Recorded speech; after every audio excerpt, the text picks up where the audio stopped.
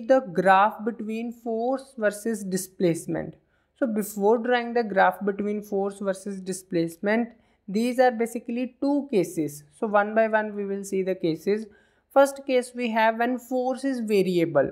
Force is variable means what? For example, I am applying a force on this body. Initially force is 0, then force is 1, 2, 3 and increasingly means keep on increasing.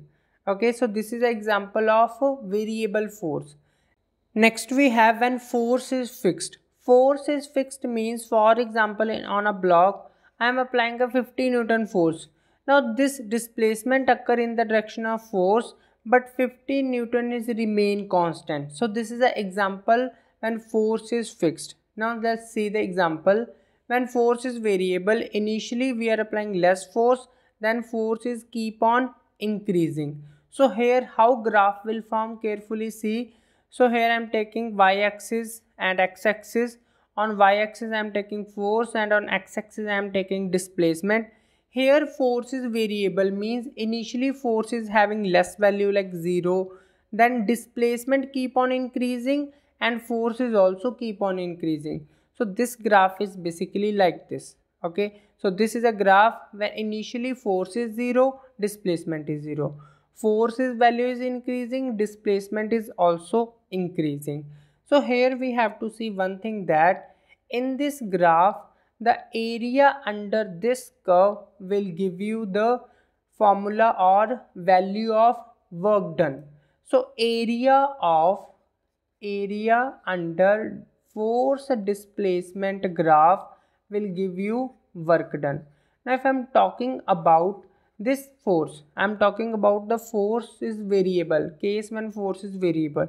So this is a area is 1 over 2 base we have displacement and height we have here force. Okay, so work done when force is variable we have 1 by 2 F into x. So this is a formula of work done when force is variable.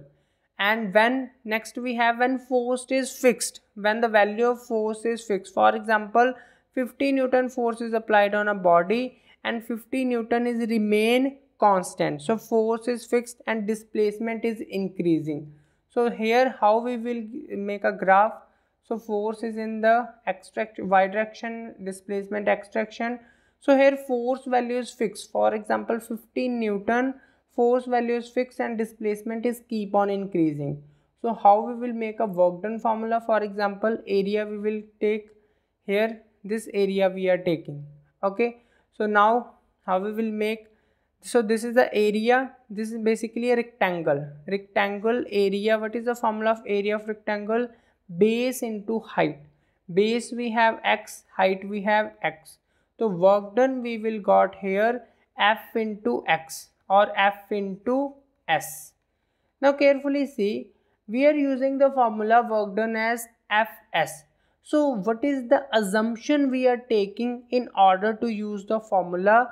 The assumption is that when force is fixed means forces keep fixed on a body, it will not changing, then only we are using work done as F into s. Clear?